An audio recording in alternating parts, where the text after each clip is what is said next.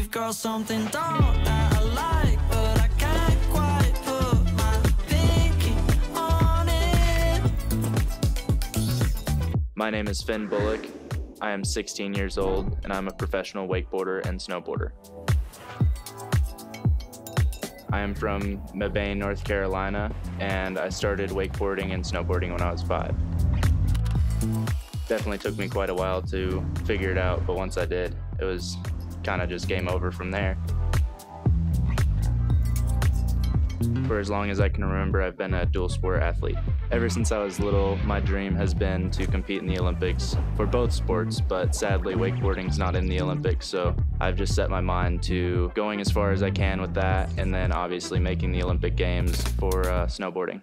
One thing I've noticed by doing both sports is how similar wakeboarding and snowboarding are, but how different they are at the same time. You've got something dark that I like, but I can't quite put my pinky on it. Got a good appetite for a bad reputation, but I don't wanna be just another one of yours. So once you're going into a kicker on a snowboard or kicker on a wakeboard, it is pretty different. But once you're in the air, a big thing is that feeling of being free and flying. Could have been so sweet, bro. Fasten your seatbelts, call the police when I start to believe it. That's an amazing feeling that I can experience year-round.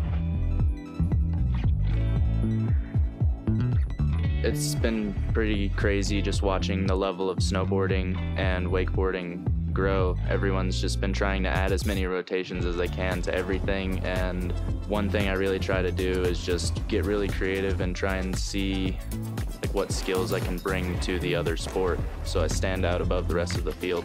Yeah, you can add more rotations to everything, but if you can make something with a way cooler grab and poke it out, I think, in my opinion, that looks a lot better.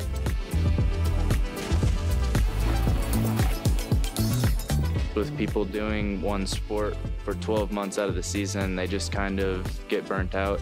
Whenever I get to kind of swap sports, use different muscles that have been resting for that other half of the year, it's almost like a full reset.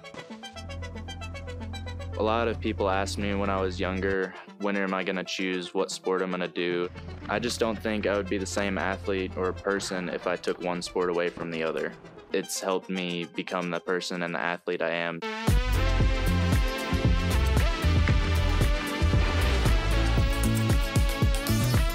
So at the age of 15, I'd won the Burton US Open Junior Jam.